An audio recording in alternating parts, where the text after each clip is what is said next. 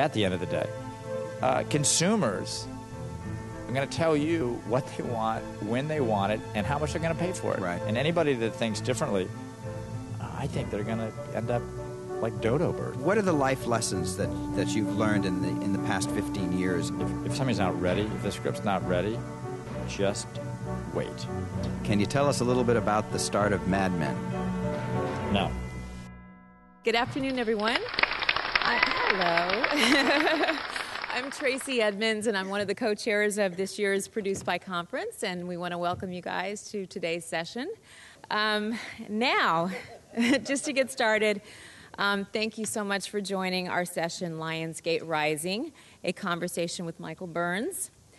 Lionsgate has proven itself one of the marquee names in Hollywood today, with a remarkable track record that includes some of the signature films and TV programs of our time. We are privileged to have Vice Chairman Michael Burns with us today to discuss the company's creative and organizational approach to producing top-notch content. But before we begin, I want to give you a brief reminder. Our speaker is going to be happy to take questions at the end of today's session, but please use the index cards that we provided in your registration bags to write down your questions, and ushers will collect them 20 to 25 minutes before the session ends. Well, please also include your name as well as your question, and for everyone's sake, if you could try to write really clearly so that we can tell what the question is. And then finally, if you can silence your cell phones and mobile devices for the duration of this session. And thanks again for joining us today. And now, please welcome our moderator, the president of Lakeshore Entertainment, the vice president for the motion pictures of the Producers Guild, and my fellow Produced By Conference co-chair, Mr. Gary Lucchesi. Thank you. Thanks, Tracy. Thank you, Tracy. So I just want everybody here to know that when we were putting together this conference, one of the jobs that Tracy and Rachel Klein and I had was to figure out who the speaker should be. And I know Michael and know him as somebody who's had the challenge of running Lionsgate for the last 12 years and has succeeded at it and is really very much of a futurist. So it was my idea to approach Michael, and then they came to me and they said, well, then you're going to have to ask him the questions. And I said, okay. And I called Michael, and he was nice enough to say yes. But I'm very excited about this conference today and very appreciative that you're here. So thank you. So I like trying to know. I think people's backgrounds influence who they are and what their talent is and who they became. So you're from back east, right? I am. I'm from Connecticut. And so I can hold this. Can I take it yeah, out? sure, you can do whatever you want. So Okay, great. so you're from Connecticut, and were you interested in the movies and in entertainment as a kid growing up? I think all of us have seen movies. It's funny because over the years since I've been here, I've become pretty good friends with Sherry Lansing and Billy Friedkin, who directed The Exorcist, which scared the shit out of me as a child. And I think I saw it when I was 13, 14 years old. And I will tell you that we all remember movies that made terrific impressions on ourselves. We all have our favorite movies. And I love the idea from way back when, the idea of you create an asset and it lasts forever. Right. So where did you went? I know you went to the Anderson School at UCLA, but where'd you go to college before that? I went to ASU, and then I ASU. ended up moving west, and I went to the Anderson School, and I'm actually on the board now. Oh, okay. And now I understand too that I know a little bit about Michael, that his father's a really interesting character. Now, is it true something where he gave you like $5,000 and said go off, or what's that story? My father, we did the show Mad Men. My partner, our CEO John Feldheimer, and I've been friends for 30 years, and we were discussing Mad Men, and AMC had pitched it to us, and Kevin Beggs loved the show, and he said, "Oh my God, do we really want to do a movie about Pete?" That's my father, and because he was very much that character, that very much like that Don Draper character. But when I graduated from college, it was one of the great lines of all time, because I graduated from college in 1980. He wrote me a check for $5,000, and on the memo of the check, he wrote "The End." So this was even before you went to Anderson. This was before that. That was Whoa. it. He said, I said college. I didn't say anything about business school. And so what did that? So you had to come out to Los Angeles and figure out how to make it on your own. Yeah, I started. I was, again, there are a lot of smart people out there in a lot of different industries, and timing is so much to do with your success, and really, truly, there by the grace of God. I will tell you that, I went to work on Wall Street in the early 1980s. That was a good time to go. Right. So that was sort of my beginning as a business career. Actually, my beginning, when I first got out of college, before I went to business school, I worked for IBM, right, where I was a sales rep, and I ended up, luckily enough, my territory, after graduating from the training program in Dallas, I got to choose where I wanted to go, and they gave me a couple different places that I'd never heard of, and they said Laguna Beach, California. Right. So I said, that sounded pretty good to me. Yeah. So you end up at Laguna Beach. So then you go to Anderson, and then you came out and you started working for Prudential Securities. I worked for 9 years at Shearson Lehman Brothers, various places, various jobs, and then what happened was I ended up getting offered a job to run the media practice for Prudential. Right. So what happened was I ended up in California to stay, and so everybody says that you shouldn't stay in New York, and don't stay in New York too long until you're too hard, or don't stay in California too long until you end up soft. But I like both coasts very much, and I will tell you that I'm happy to be here. Right. So at Shearson, you started seeing the financial side of entertainment. Right? I did a deal actually way back when in 1985 for New World Pictures. Right. And another deal for Fox called American Entertainment Partners. We financed movies. Right. And it was when John and I came to Lionsgate in really early 2000, I guess it would be. We put together a club deal of investors. I went on the board in August of '99. We put together a club deal in 2000. He was leaving Sony Television, where he ran that for a long time. Right. And I decided I couldn't get on another airplane. I'd already blown up one marriage, and there was just no way I could be gone again and do it. So what happened was I came back, and we did a club deal. We had, both of us had a lot of relationships with various people that we thought that would believe that what we told them, which was we thought there was a great play for consolidation in the content world. So Fidelity came in. Harry Sloan, who's a dear friend of John's and a friend of mine, came in. He was running SBS at the time. Right. Herbert Kloiber from Telemuchin came in. And then we also had Gordy Crawford from Cap Research. Right. And then my unemployed friend at the time, I visited on Park Avenue. He'd just gotten fired. And I said to him, would you consider this? He goes, well, I've actually got a lot of money. I've just settled out my contract. Right. And that was Jamie Dimon. Wow. So they all invested. I think it was a $34 million deal. John and I put a little money in, and then we used that effectively to leverage the capital markets all the way along.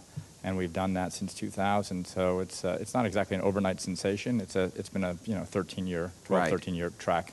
Right. But what a trek, right? So you and John get to Lionsgate, and now you're sitting there with this company that was at the time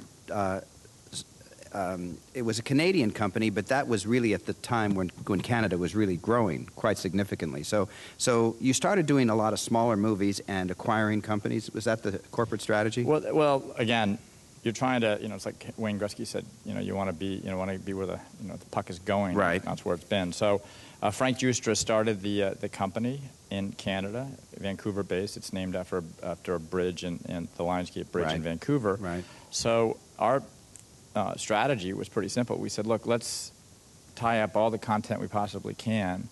The only two things I really remember, it's embarrassing to say, I hope there's nobody from UCLA out there from business school, which is barrier to entry and a first mover advantage. Right. So we saw that. We said, okay, let's tie up as much content. Let's take all of the players out there. And when I say players, I have parentheses around it because it was really a bunch of cats and dogs. Right. So we ended up, Lionsgate was a little company, but we bought, we made that deal. Then we bought Trimark, and then we stalked Artisan for years and years. And then we ended up with Artisan. We bought other libraries along the way. We bought companies. We bought Joe Drake and Nathan Kane's Mandate. Right. And so the idea was to control as much content as possible. Don't try to be the smart guy to figure out what are the new platforms, what are they going to be, because that's a fool's errand. And so we ended up controlling, right now we have over 13,000 titles in our library. The library throws off $150 million in cash flow a year. One of the things that Jamie, and he was not at times fun to work with, but he's a brilliant executive, but he said evergreen income, sort of like plastics in the Graduate. And he said, you want to have the light switch. When you switch it on January 1st, you want to have as much of your overhead paid as possible. Right. And so that was very much a tenet to the philosophy and the strategy that John and I had. And you were able to pull that off, too. You had some big, you know, the early stuff was Affliction and Gods and Monsters and Dogma and Fahrenheit 9/11, and then you had a hit with Crash, which was a big, you know, you won the Oscar, right? I'll tell you a funny story. I don't know, Peter Wilkes to have a heart attack, but I do remember. I'll tell you, actually, if I were going to name one movie that turned it around for us, because you know, you have those magical moments, those defining moments. I will tell you, we owe that to the goddess of Lionsgate. That is Halle Berry. Right. Because Monsters Ball was a very small budget movie. And if somebody had come and pitched it to you guys and said, hey, it's this Southern Gothic love story, and it's interracial, and it's just depressing, and there's nobody in the room that would have bought that movie. Right. And that movie really turned it around for us, because she won the Best Actress, and it was an incredibly profitable movie, and it took us to a whole new level. So, and Crash, I'll tell you a funny Crash story. So I was at the Academy Awards, and Crash had it was like that horse that just got scratched from the Belmont Stakes today, sadly, or this weekend. But we were the long shot, because the movie came out in May. Right. Opened at $9 million, ended up doing 54, but May is too early at that time to win an Academy Award. So I'm in the theater, and we're there. We got a nomination for Best Picture, but they had that was the year of Brokeback Mountain. Right. And so what happened was they had just won Best Director. Right. So Ang Lee, and so I was sitting, I don't know, the 15th, 20th row. So as soon as they won, I saw the row in front of me. They were all repositioning themselves to get closer to the aisle. And I said, ooh, the movie gods aren't going to like that one. Yeah. and so we ended up winning Best Picture. So, but again, it's the idea of timing, picking the right movie at the right time. And we also had a philosophy that we've stuck with over the years, which is know who is going to show up opening weekend. Right. Because this business, you know this, Gary, it is punishing right now. Right. It's either the haves or have-nots. Right. If your movie doesn't play, and meaning that you've got great scores coming out of the theater, and you've got everybody talking about word of mouth like they were on, for example, I think the biggest multiple in business was Pretty Woman. I think it only opened at $12 million. Right. But if you don't have that, if you don't have an opening weekend number of X, you know, your multiple is going to be 2.5, 3 times. If you have something that takes off, Gary and I were fortunate enough to do a movie together, Lincoln Lawyer, which was a movie that Lakeshore did, and people just liked the movie. Yeah, they liked the movie. And so what happened is the movie opened at $13 million, and then did close to a 5 multiple. That just doesn't happen often anymore. Right. So let me ask you this, because you went through those years, and then you bought Mandate, and with it came Joe Drake, and it seems to me that there was a little bit of a difference of philosophy of trying to go a little bit bigger, and then Hunger Games came along. And, you know, that must have, you certainly knew that you had a franchise book at a certain point, and yet that movie was much larger in terms of budget than anything that you had spent before. Were you seeing that the marketplace was changing and that you needed to start taking some of those bigger shots? Well, look, the dream of any studio is to have franchises. Right. So Hunger Games has turned into a terrific $400 million this weekend, by the way. $400 million, that's going to be it'll be great. Thanks. It's still in theaters, by the way, if you want to go. What I was going to say is it's done $400 million at the box office, but, you know, Joe, to his credit, Joe had, look, it's a tough business. So he had a couple movies that didn't work, and, we had some movies that did work, and Joe, very early on, and his team, Ali Shermer, who you maybe worked at Paramount, they were very much big fans of the Hunger Games books. That sold just a couple 100,000 copies at that time. Now I think there's 35 million copies in print. And but again, the way that Lionsgate works and runs the business is, this, we mitigate our risk from foreign pre-sales or output deals like the Summit guys have now. So we just thought that we could take $25 million of risk at this stage of the company's life cycle. It wasn't going to bankrupt us. Right. And if it worked, it was really going to work. Right. And then we do, that would be one of a series of movies. Right. And between that and the Expendables and, Tyler Perry and the niches that we're particularly good in, obviously the horror space, we have we have enough franchises that last week we actually gave direction to the street, saying, look, we think that our cumulative EBITDA over the next 3 years will be $900 million. Right. And only when you have a franchise series, and obviously not to mention, let's not forget the vampires right. and the werewolves, because right. we bought Twilight. Right. And the risk on that deal, we bought the Summit guys, we bought Patrick and Rob's company, and the risk on that deal was that Breaking Dawn didn't work. Right. That people had burned out on it. Right. And we thought that was not likely. Not likely. And that movie went on to do over $700 million in worldwide box office. I've seen the last Breaking Dawn. Right. It's great. Right. Bill Condon just did a terrific movie, and so that comes out in November. So right. if you take a look at that coming out in November, Expendables is coming out this August. We've got another Tyler Perry coming as well, and then you've got Catching Fire coming out next November. Right. And so if you take a look at our slate, we've got we've just finished Ender's Game, which is right. which we think is potentially a franchise as well. Right. So you'll be able to take your sort of swings on some bigger pictures, because you have to. When you get to a certain point, you have to take some more risk, right. From a standpoint of something that you can really knock the cover off the ball, like Hunger Games. Right. But even if you look at our entire film slate, our risk capital pre-P&A is less than $15 million.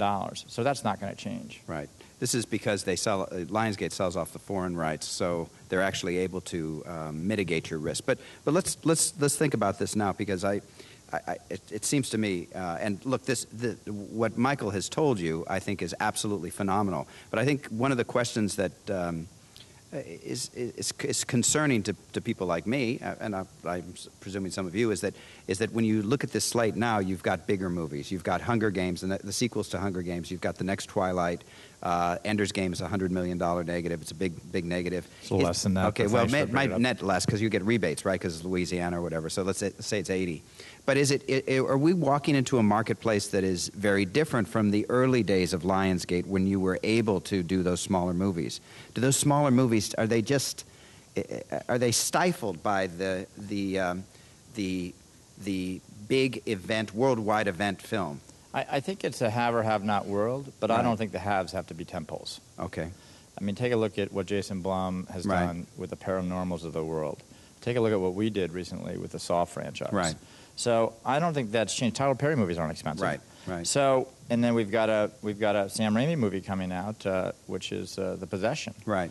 So my sense is that it's not about size. It's not about budgets. It's about having a hook that you can market. The biggest issue in the business, which is taking a lot longer to get better than I think it should have because of internet and internet marketing, digital marketing, is the size of P&A budgets. And right. to rise above the clutter of all these movies, all vying, 4 or 5 movies. You know right. how difficult. Right. The most difficult thing in the business right now, besides making a great movie, which is always difficult, right. is finding the right opening weekend. Right.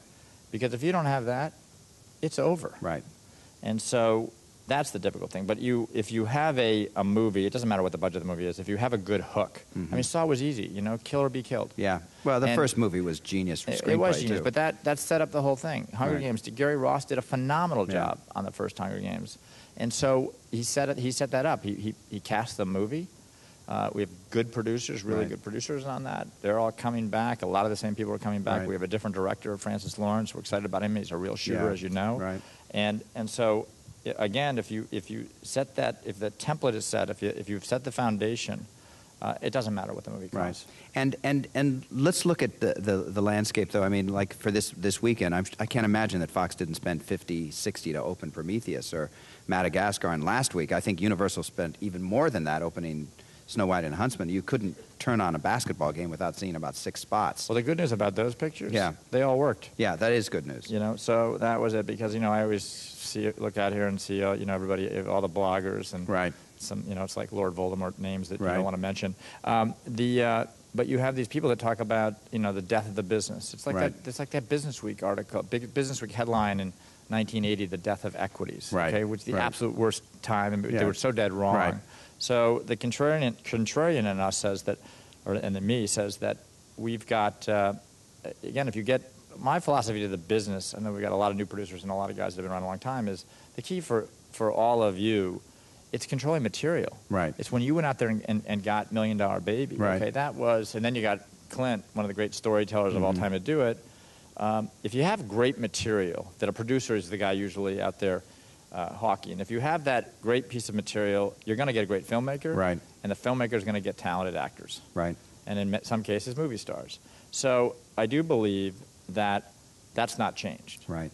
So I don't think you have to have these giant budget movies. But yeah, we're going to have 1 or 2 of those a year. For us, big movies, but they're not going to be $200 or $300 million movies. We're never going to get killed. And talk to me, too, about the international market. Now, I know you pre-sell most of the foreign on a lot of those movies. At the same time, you have your own distribution in the UK. Now, I know that you're opening Hunger Games in China. So what's the prognosis there? Look, it's funny. We saw Men in Black did $50 million last week. I always like looking at Peter Wilkes. He's like my adult supervision. Right. He's the PR. I can't PR explain how Hunger Games has actually got through censorship in China, because we sell it to an all rights buyer and they put it through, and it's a pretty, it's a tough subject matter. It's not negative about the Chinese. So. No, not at all. It's not like Red Dawn where you're going to sort of digitize these guys. They were Chinese and became Korean, apparently. Evidently. North Koreans. I guess you can always pick on the North Koreans. I don't know.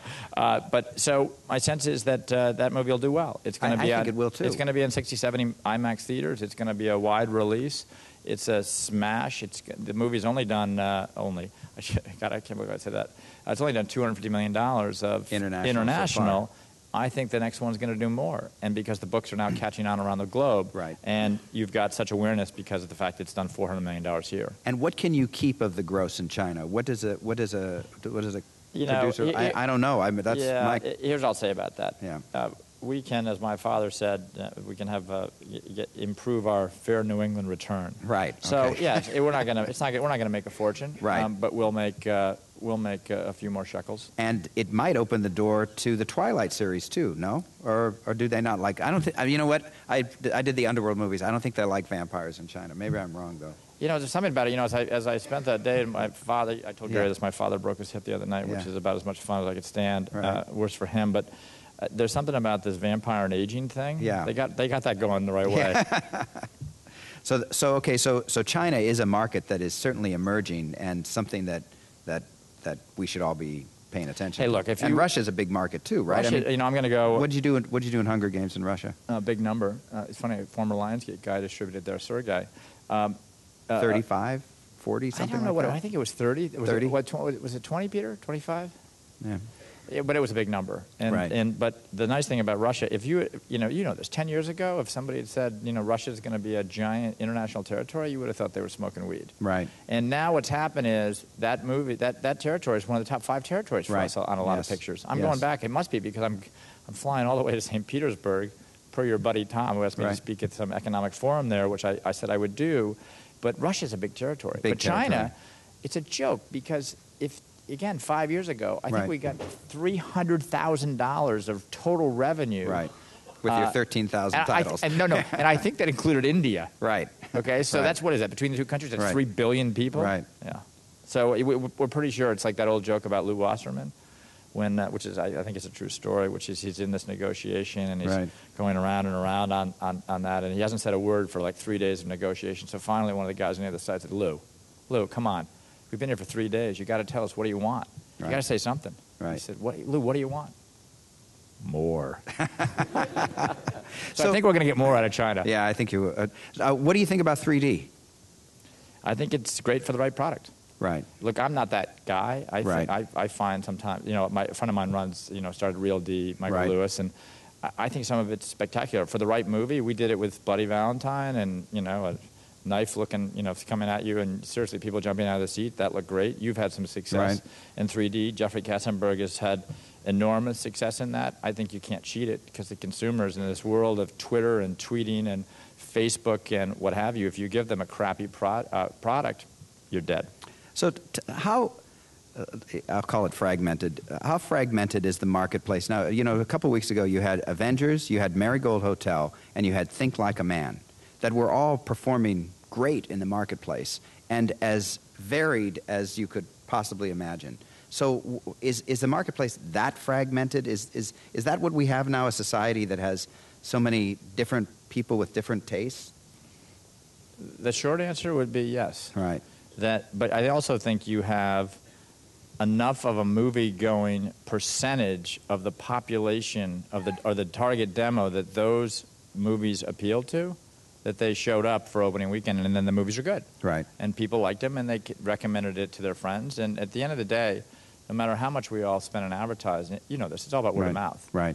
But you have to have at least an opening weekend that gives you a chance. Right. A couple weeks ago, some people had said to us, "Oh, What to Expect is dead." Mm-hmm. When you're expecting this, a movie that we released with Alcon, the movie opened at $10.5 million. Mm-hmm.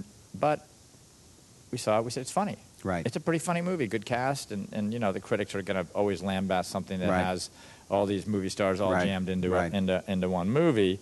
They think it's a gimmick, but we thought it was a pretty well-constructed picture and funny. And, the movie I think the movie will get to $40 million, so it'll do 4X in a competitive market space. But you have to have enough. But if we had a lot less than 10, if we'd opened at 7, we wouldn't have held theaters. It would have 23 or 24. It would have been over. Yeah. One last question about the international marketplace. Do you imagine having... do you imagine doing worldwide distribution at a certain point? Is that one of the goals of the foreseeable future? As you have bigger movies? No, I think English speaking is a place that we like. Which you have, right? We do. We sold Maple in Canada. Right. But we have the UK. Right. And so English speaking is probably as far as we go. Right. It's too difficult. I mean, think about some countries, I won't name them. There's some countries we can't even fire anybody. Right. And it's difficult enough to hire anyone. And then on top of that, try to collect the money, or court systems don't work. We'd rather be in business with a bunch of international distributors that we've had long histories with making money together. Right. That's a much smarter play for us. Okay, that makes sense to me. And we don't put up the P&A internationally. Right. So you're obviously lowering your exposure by your minimum guarantees, as well as not putting up the marketing costs. Right. So let's talk about television, because Lionsgate has had some great success in television as well. You have Mad Men, Weeds, Nurse Jackie. And don't forget my favorite new show. I don't know. Has anybody seen Boss? Oh, Boss! I love Boss. It's a great show. I love Boss. I will tell you, it's going to be on its second season.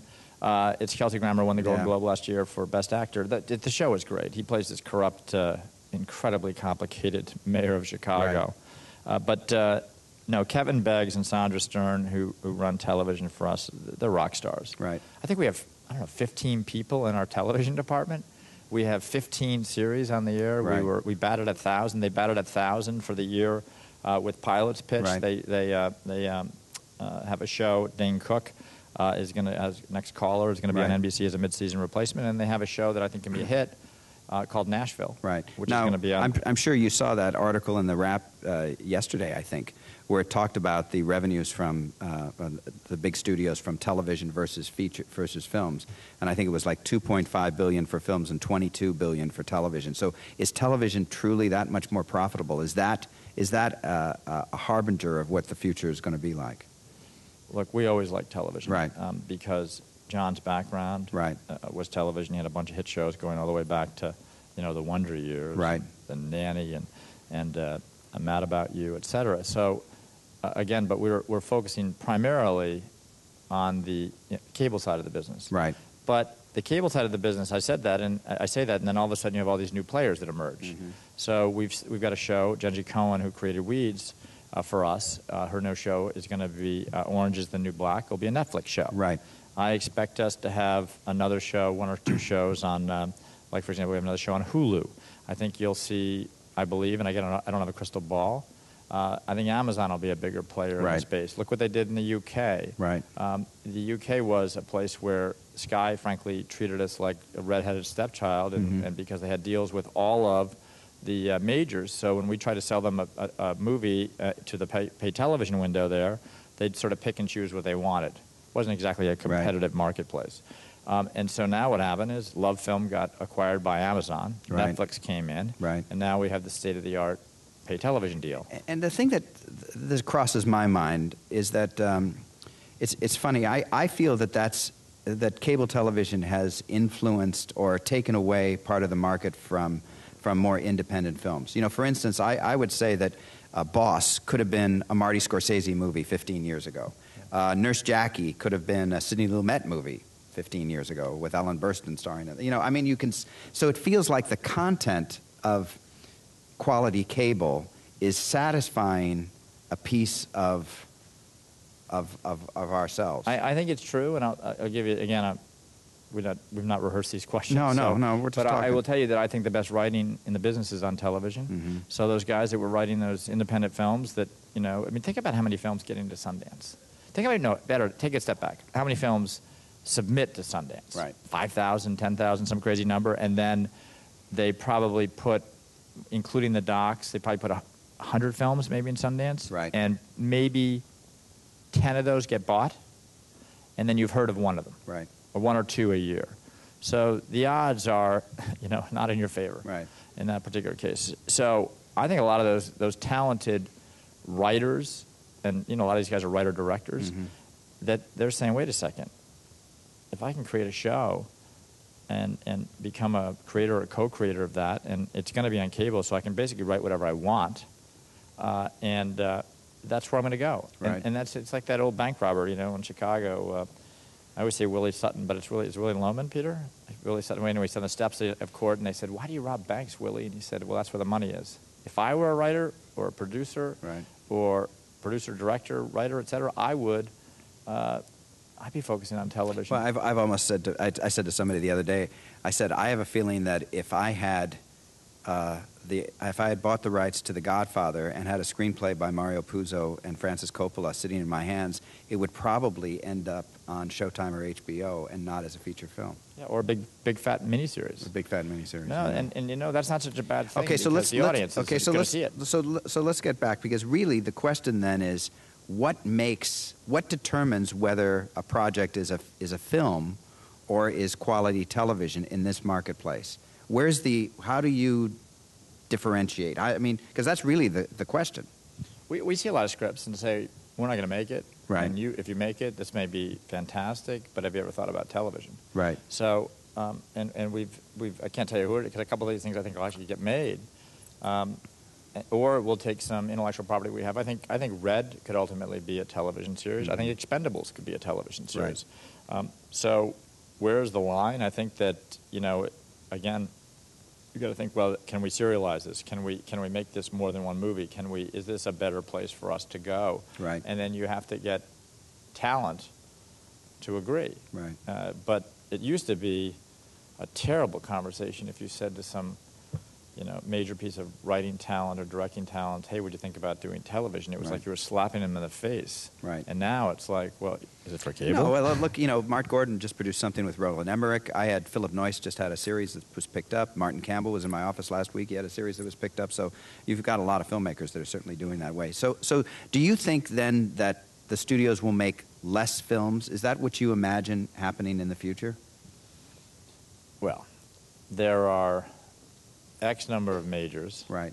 And I know that people have said that we're a mini major. I think our box office share, and then people said that maybe there's an emergence of the new major. We don't want to be the new major. So when I hear that, I sort of bristle when I hear that term. We always wanted to be the biggest studio the smallest studio with the largest library. Right. That was sort of our goal. Right. Well, you've accomplished that. So the idea is, do I think they'll make less films? I do. Right. I think they'll focus on what they think have got some sort of built-in mass appeal with some sort of intellectual piece of property. And then what they'll do is, like we do, they'll end up buying pictures. Right. That they, because they'll take the production risk out of it and they'll buy it for the right price. But for the most part, they'll leave us alone in that space with the Searchlights of the world, because to move the needle at, look at the overhead at Sony. Right. We're at Sony right now. Right. To move the needle at a giant conglomerate like Time Warner or Sony or Viacom. Viacom's in the channel business. Right. You need a giant win. Right. And so I do think they'll let. Well, that's the good news for us, is that places like Lionsgate are looking for big wins, but are also making movies that you can have just domestic on and can do a nice profit on. We've done it over and over again. I mean, we've made a lot of our partners very rich. Yeah. What about the digital space? What's your thinking about that? I mean, will there be series for internet? Where do you see that going? Well, look, I mean, my friend Kevin Spacey is doing, with Fincher, he's doing Right. House of Cards as an For original Netflix, for Netflix. right. We're doing Jenji Cohen's Orange is the New Black for Netflix. We start shooting that, I think, in August. We have Hulu's going to buy Do you a series. see Netflix as digital, or do you see it as cable? I think Netflix is an MSO. Okay. So, you know, you have 23 million subs. Right. I mean, Showtime's not in 23 million homes. Right, right. So all of these guys are competing with each other one way or the other. I don't have a crystal ball and say how many people are going to unplug. I do believe that for the first time ever, content has turned into an impulse item. Mm-hmm. The best example I can give, back in Nantucket last summer, I made a mistake of taking my 5-year-old, who was 4 at the time, to the grocery store. Right. And we rolled by a Redbox machine, Right. which he had never seen. Right. Daddy, stop. Mm-hmm. And, you know, of course, I ended up going home with a bunch of movies I Right. had no intention of Right. bringing home. And, you know, it's a bunch of crap, too, but they say it's a one-day rental for, whatever, $9.99 Right. cents. I don't think I brought them back for 10 days. Right. So the idea is, so I think it is becoming, content is becoming ubiquitous in different platforms. So whether it's an over-the-top offering from Netflix, or whether it's your video on demand. Video on demand, when you say digital, I think video on demand. Okay. Because VOD to me, that's the future. And that's not the same guy that's going to go, or a gal that's going to go to Target or Walmart on Tuesday, Mm-hmm. because those people want to own the movies. And other people that are sitting in their apartments in New York, and you know they can watch a movie for $4.99 over a 24-hour period, that's a different buyer altogether. Right. And couldn't find a Walmart on a map. Right. So you're saying that we could be going towards a subscription-based world then? I think so. I think Yeah, that you'll I have. do too. I think you'll have a subscription. I mean, I think that you'll be interesting to see what happens with a la carte. And again, not to be, not to be flippant about it, but as long as you control quality content, Mm-hmm. it doesn't really matter to us. Right. Because the idea is for us to have that content, so whichever of those platforms is taking off, you know, whether it be, you know, digital or broadcast or cable or video on demand or Netflix streaming or whatever it happens to be, we just have to have the content. We got to create the content that people want to watch on whatever channel or format or distribution mechanism that they like. Right. So you're saying create good content, and it might be theatrical, or it might go to Netflix and do just as well. It might. We did a thing called, we have a significant percentage in this little company called Roadside. Right. You know Eric and Howard. Right. We do all their ancillary distribution. We're an significant equity holder in their company, and we can experiment with them. We did Margin Call, which Right. was with Kevin Spacey. We did Day and Date with theatrical on that. We went a very early window, for example, on the Taylor Lautner movie, Abduction, which frankly saved our ass from a profitability standpoint because they did so well. Right. I think you'll continue to see that. I think you'll see people playing with those windows. It's you have to. I was going to say at the end of the day, and then I read the other day, which it said it's the most overused expression in the history of man. Right. But at the end of the day, consumers are going to tell you what they want, when they want it, and how much they're going to pay for it. Right. That is reality. Right. And anybody that thinks differently, I think they're going to end up like dodo birds. Okay. So in terms of the challenges that you've had and the successes you've had, I mean, what are the life lessons that you've learned in the past 15 years of this challenging entertainment career? What have I learned? I'll tell you one thing. Don't try to jam a square peg into a round hole. Right. And what I mean by that is, from a studio standpoint, distribution, if something's not ready, if the script's not ready, just wait. Right. Postpone, figure out the timing of it. Movies come together when they're going to come together. The other thing I've known is that the only, there's so much of our business is a commodity business. But if you, as a producer, like, for example, David Heyman, Right. you own content that somebody wants, meaning you own intellectual property, you've optioned a script, or you have a... Harry Potter, by the way. Harry Potter. Which I think you bought for $750,000. Right. So if you can find a piece of material early, or, it could even be, look at Ender's Game. Eric Feig went after that. Ender's Game came out, the book came out 4 or 5 years ago. Yeah, or longer, I think. Yeah, and now it's a bestseller again on the New York Times bestseller list. So I would say, again, control great material.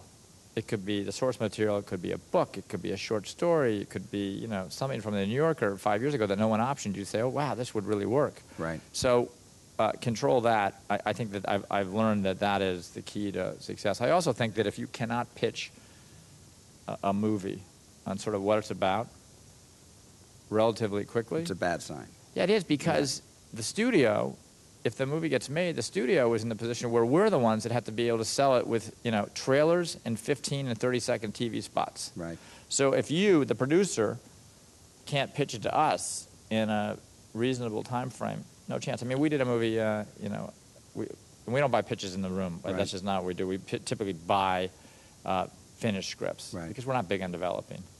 It was like one movie we did, one of the only pitches we bought, it was when I was producing movies, sort of as I was segueing out of investment banking before Lionsgate, was this movie called Employee of the Month.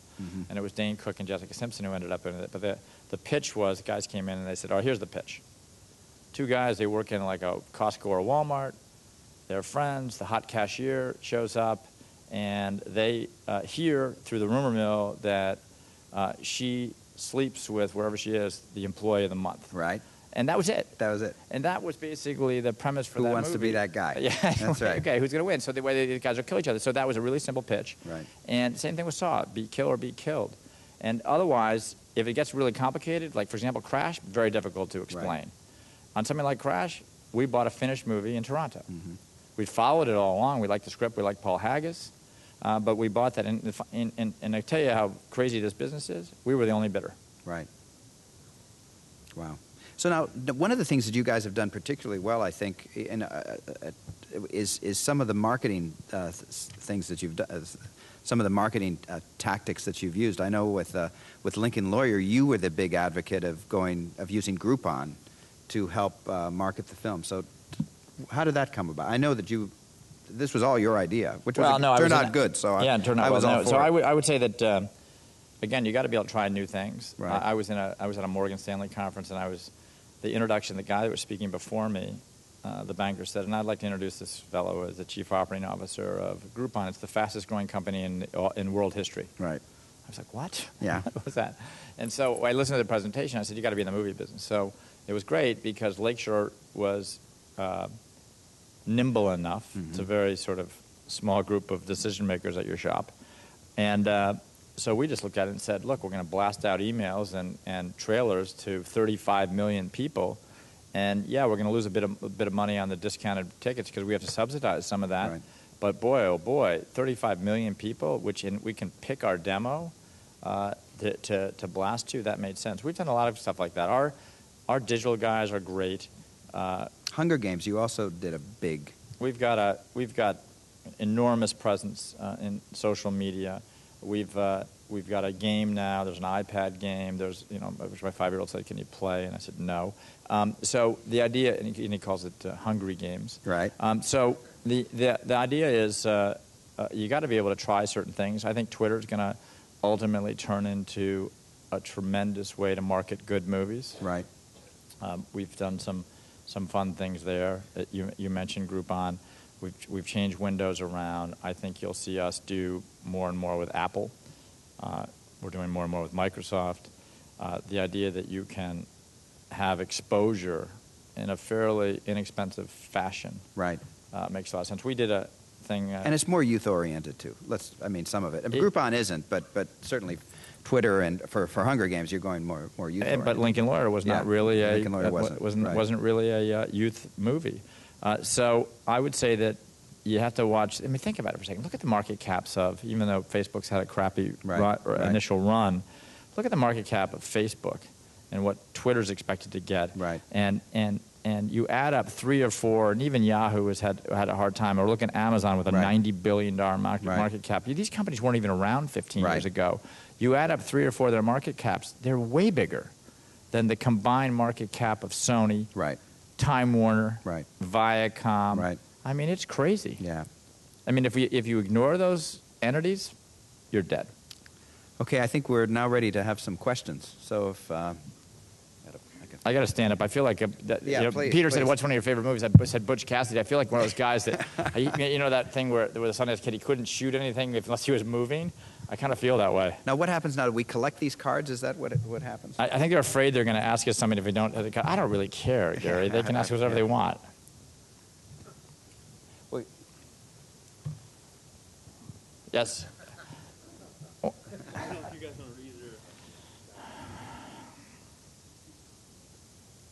How do you minimize risk when giving new talent a chance? What is the most valuable thing a new producer director can bring to the table? I think I answered that, which is control content or something you can, because most studios are fairly, no matter what you read, are fairly honorable places. I will tell you that if somebody said to us, it brought us something completely new, and even if they didn't have the rights, they said, look, I can't get the rights unless I get a studio on board, my sense is you would get attached as a producer. How do you minimize the risk? You got to believe in what it is that you're selling, and have some elements that have it well thought out. Don't you? Because the questions I always say, well, what do you see the movie to be?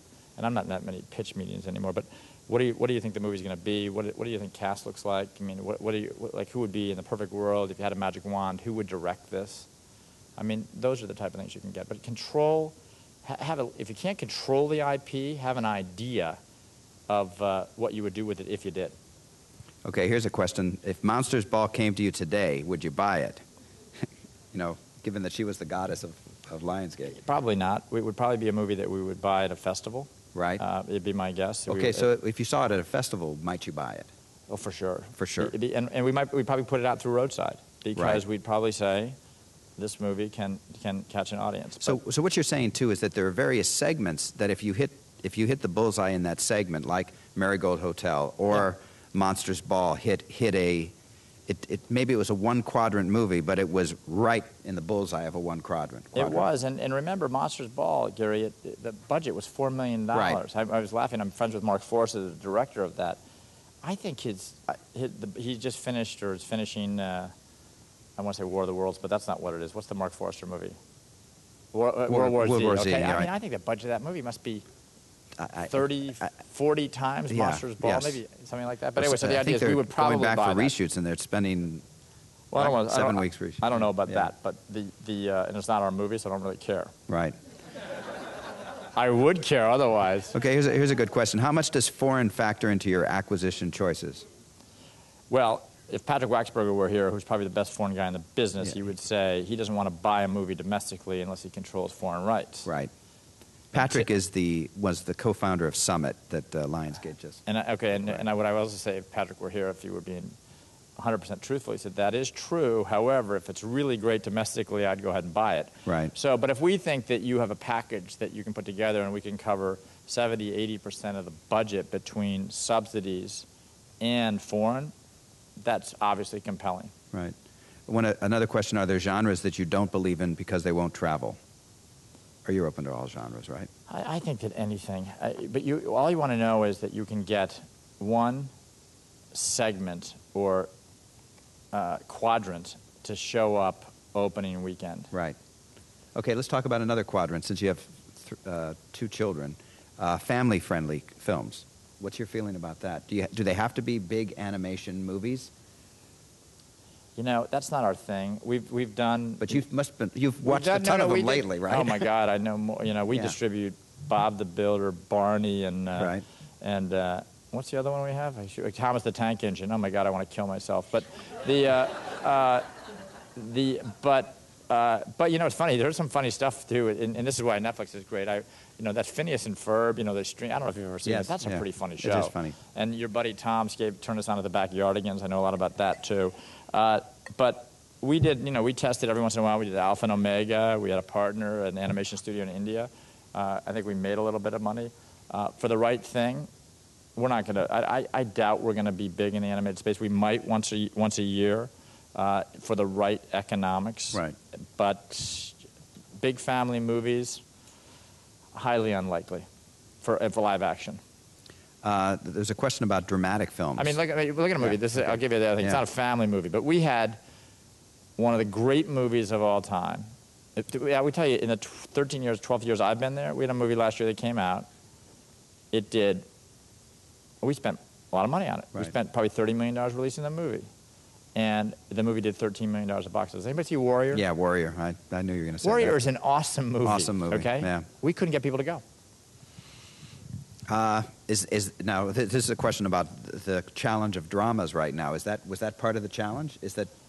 Yeah, and you know, we had great cast, but not giant movie stars. I think Right. Tom Hardy will be a giant movie star. Right. He's not yet. It's Joel Edgerton's interesting too. I've met him. The I think other he is day. too. Yeah. That's two. Yeah. Both those guys are great. But we big dramas like that, very hard. What else? Let's see.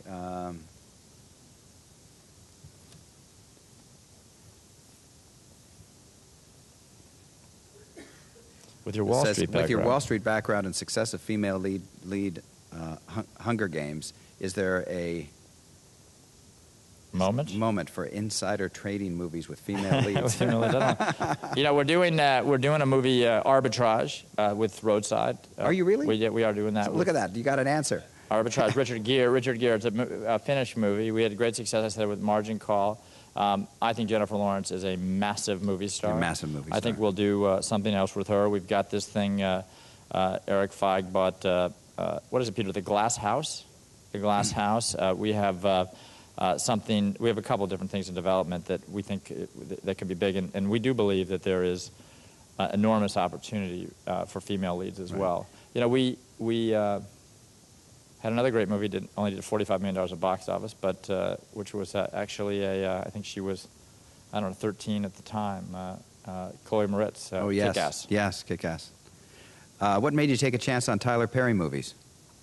The biggest mistake we made financially is he put up half the money on the first one. Right. Wish we hadn't done that. He's done very well, hasn't he? Oh my God, the franchise. Hundreds of millions of dollars. It's been great. No, because he had a following. I think he was very good marketing himself, but he said, "Come down and watch my show." Sells out arenas and these incredible tours that he did. And Mike Pasternak, who's a senior executive with the company in production, just believed in it and pounded the table and said, "This is going to work." And as I said, Tyler put up half the money, and it was a very low budget. And now he owns half the movies. Right. But good for him, and ultimately good for us. Can you tell us a little bit about the start of Mad Men? No. Because Matt Weiner is, I can't even think about the phone calls and emails I would guess if I talked about that. But I will tell you this. It's a great show. It's a great show. And by the way, the the season finale is tonight, right? I mean, I'm going to see it. Oh, tomorrow night. Oh, tomorrow night. I'm a day ahead.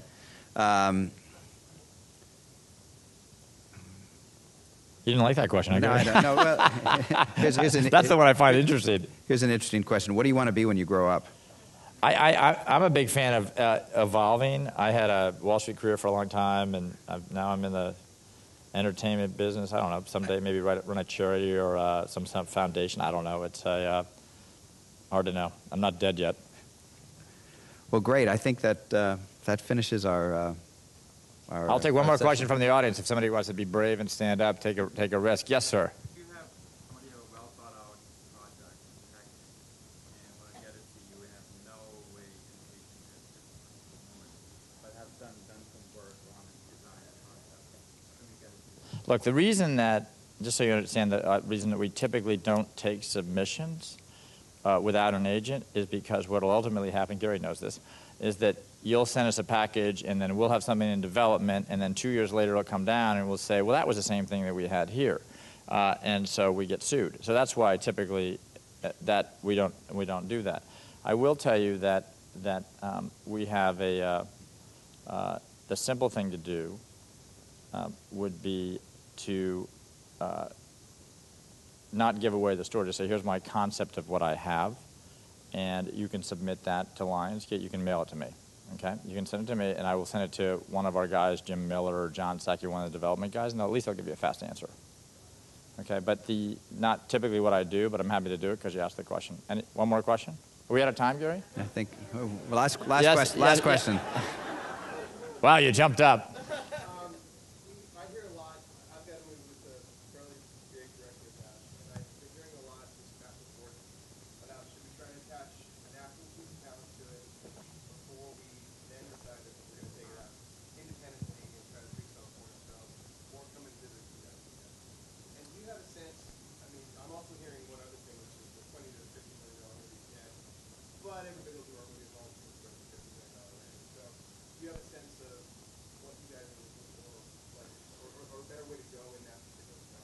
Yeah, I mean, I have my opinion. Gary, I'm kind of curious your view, because you're out there pitching your films to all the, Gary will Right. basically make a deal, and then he'll shop in various places, including us. Would you rather there was a actor attached, or just the director? Well, here's what I guess I would say is that there are certain screenplays where you read the character's parts and you know that you will get an actor. So if the script is that good and I know that I'm going to be able to cast it, then I don't need it. But if the script isn't that good and the actor is attached to it and the actor makes it better, then that's another thing. I mean, if you had a script of Hunger Games, I think you would sit there and say, I don't know who the girl is, but I know the girl is out there and she's great. And by the way, Jennifer Lawrence, we had all seen in Winter's Bone. Was that your movie? Roadside, yeah. Roadside, And she was terrific, but there were other girls too. But absolutely, when she was cast in Hunger Games, it felt quite perfect.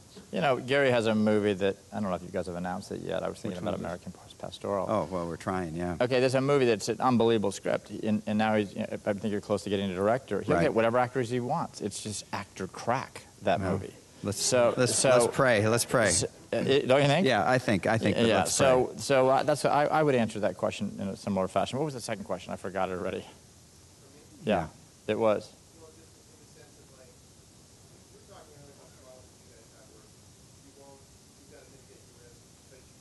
Oh, No Man's Land. Now I got it. $20, $50 million.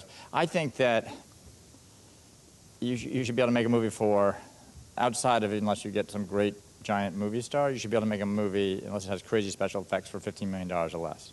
And I think that's one way to go, because guys like Gary and guys like us, Lionsgate, will say, okay, we'll get the right actor on that. We can sell foreign for $10, $12 million. We have $3 million of risk. If the movie turns out terribly, it won't even go out theatrically, but we'll get our money back. When you start getting $30, $40 million, that is no man's land. The studio can get crushed, because now you're really, it's like that, in tennis, you're standing in that area where people are going to just hit balls at you all day long. Right. So I do believe in no man's land. So be careful in that range. At the same time, if you have the right action movie that is original, you can make it for the right price and it can work. It's funny, when I think back to this particular theater, I remember many years ago, I saw Mad Max in this theater, and the one with Mel Gibson, the one that not the prequel, but the first Mad Max that we all saw. And I remember Michael Cimino and Bob Rafelson were sitting behind me, and Cimino had just done Deer Hunter, so he was a big director, and he couldn't believe what he saw. That George Miller had put something on the screen that was just unbelievable. And you knew it was going to work. You knew it was going to be a huge hit. There are those movies that don't have huge visual effects, but have a lot of action. That if you have the right star and you catch the right niche, you can really run with it. Yeah, we're going to end it on the same thing we talked about before, timing. Right. Thanks very much, you guys. Thanks.